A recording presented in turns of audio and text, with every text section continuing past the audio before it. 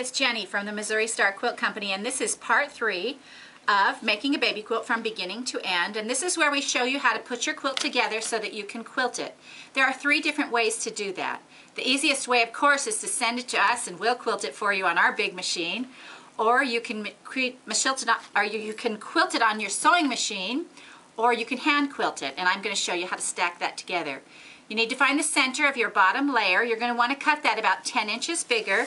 We have on our table a little button taped, or you can use a quarter or whatever, and it just lets you know that this is the center. So when we find the back of our quilt, we're going to lay the right side down. We're going to fold it in half, and we're going to fold it in half again to find that center. So here's the center point right over here. You can put a pin in there, or you can just hold on to it until you get it unfolded and laid onto this center button part right here, which is going to give you the center of your quilt. So there we have that.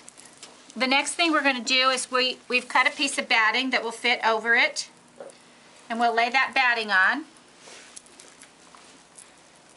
So here's our batting. And this is for if you're going to machine or hand quilt. And then you put your top on. Now how we attach these together, there's several ways you can do that. One is basting, which is where you take, let me make sure I have this little quilt centered on the top. You want to do the same thing to the top that you did to the bottom, where it's just kind of centered. So we find our center, and you can feel for that button. And this centers you up with the top and your bottom. I remember it's right in that squares right there. So I feel for the button. Here it is. Move this over just a hair. There we go. Now we're centered up, top and bottom. It really helps to have somebody else help you on this part, but you can do it on your own. And what you're going to do is, there's several ways you can do it. You can baste your quilt, and basting means that you would use a sewing machine needle and take long stitches that are going to come out really easily across your quilt in all directions to hold it together. And to do that, you want to make sure the back is pulled tight. You can even tape the back down or have someone hold it to get a good tight pull on it, because you don't want any rumples in the back. But the way I do it generally is that I will pin it. I use safety pins or regular pins, and I will just pin it like every square through the whole thing. Really pin it all over the place. Just lots of them, so that it doesn't come apart. You're pinning all 3 together.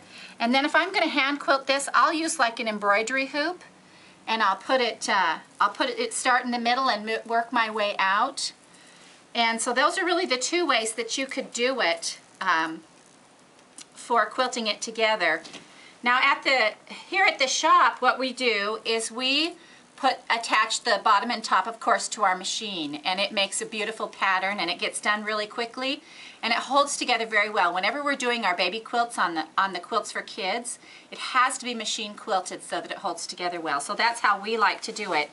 But if I'm doing like an heirloom quilt for one of my precious grandchildren, then I probably will hand quilt that quilt so that they have a part of me in that quilt as well. But whatever works for you, you can do it on your sewing machine. If your quilt gets too big, you can like roll up the edge of it. This won't work unless you have a pretty good sized sewing machine, and you can just stitch in the ditch or stitch a 1/4 inch in. You could use a fancy pattern if your machine comes with that, and quilt the quilt that way.